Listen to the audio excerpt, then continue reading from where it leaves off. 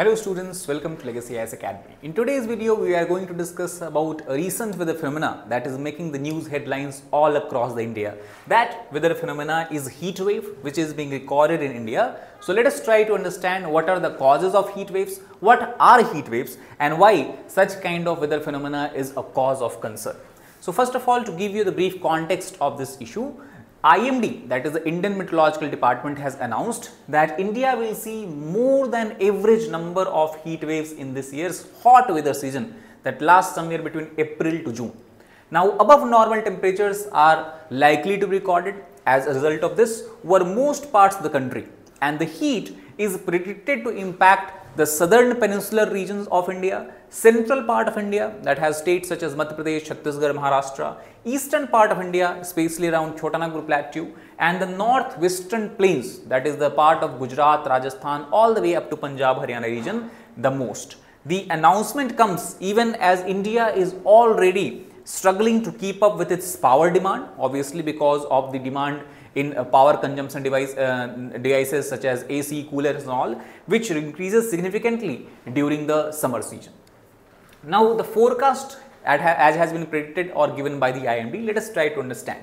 So, it has said that most of India except few parts of the eastern India, the northeastern India and some pockets in the northwestern regions, it will experience above normal maximum and minimum temperatures. The effect of this obviously will be heat related illnesses in people. We can see increased incidences, especially for those people who has to spend most of their time outside of their homes to sustain their livelihood.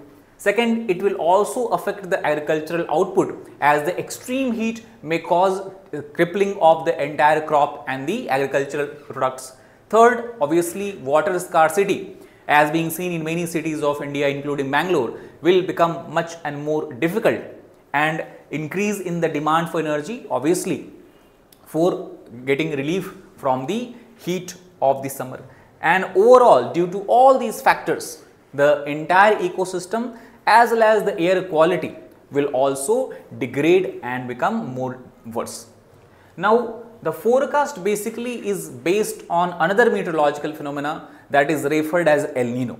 So, it says that El Nino event, which basically refers to the unusual warming of the water near the South American coast, especially along Peru and Chile and around the equatorial region of Pacific Ocean. This event has weakened since the beginning of the year.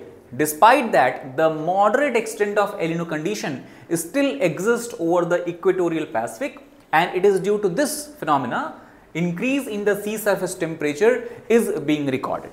Now, since the Pacific Ocean covers almost 1/3 of the entire landmass of the earth, any change that happens in the temperature of the Pacific will cause subsequent changes in the overall wind flow pattern, and that can disrupt weather worldwide including Indian Ocean and Indian subcontinent. Now, as far as January 2024 was concerned, it was the warmest January that we have recorded in last 175 years. The US National Oceanic and Atmospheric Administration is the agency that has clarified and that has basically published this particular fact. Now, how El Nino can affect the weather in Indian Ocean? Let us try to briefly understand this also. So, basically in the El Nino condition, as we have discussed, what happens is the temperature near the South American coast becomes higher, and as this temperature becomes higher here, the air rises near the South America, and then air basically sinks down near the Australian coast or near the Southeast Asian region, we can say. Due to this, over South America we observe very heavy rainfall, and over Southeast Asia we observe a drought like phenomena, because this kind of sinking of air prevents any kind of condensation, cloud formation and thus precipitation. Also, during the El Nino condition, the southeast trade winds becomes very weak in nature, and this trade wind is responsible for bringing southwest monsoon in the Indian coast. So, if El Nino condition prevail, what will happen? The monsoon in India will also become weaker, will be delayed, and that will also aggravate the problem related to the summer season or heating related to the summer season. On the other hand, in normal weather, we have strong southeasterly trade winds, you have heavy rainfall across Southeast Asia, and thus monsoon is also much more stronger in that case. So what lies ahead? Now obviously the average global land and ocean surface temperature, if you compare, was almost 0.04 degrees Celsius higher than the previous highest that we recorded almost 7 years back in 2016. The El Nino is however likely to weaken as far as the NOAA is concerned during the upcoming season and may eventually turn neutral in nature. In that case, models have even predicted the possibility of La Nina like conditions developing during the monsoon.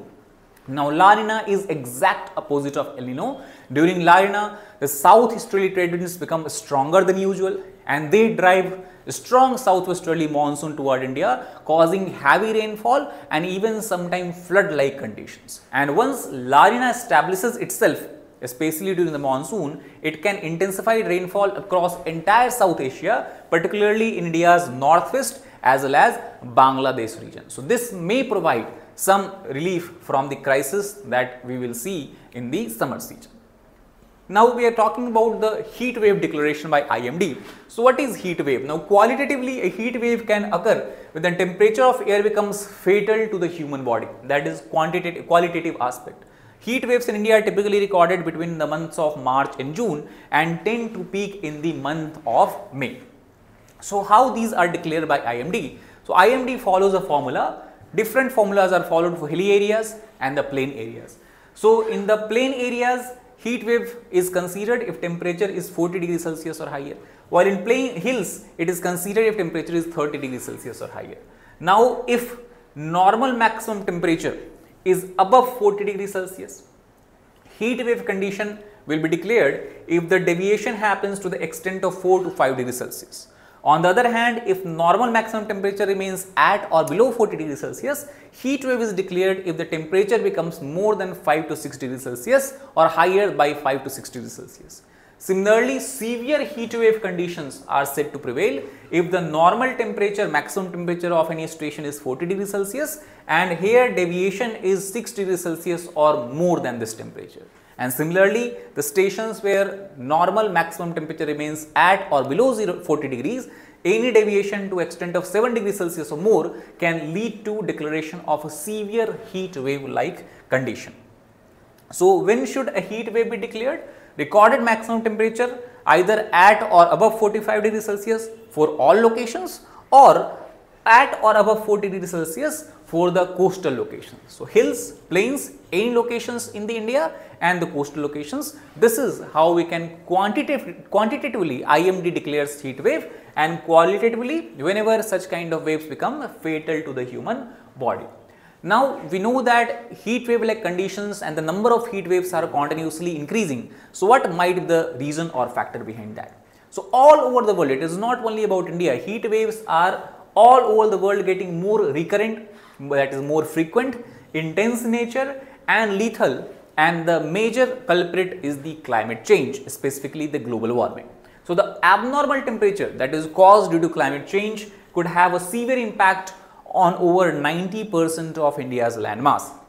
Now any increase in the number of heat wave days and their intensity can exact steep cost from India's public healthcare as well as agricultural output, thus affecting livelihood of the people, affecting the food production, agricultural food production especially, which can be very, very disastrous in a country where population density is so high.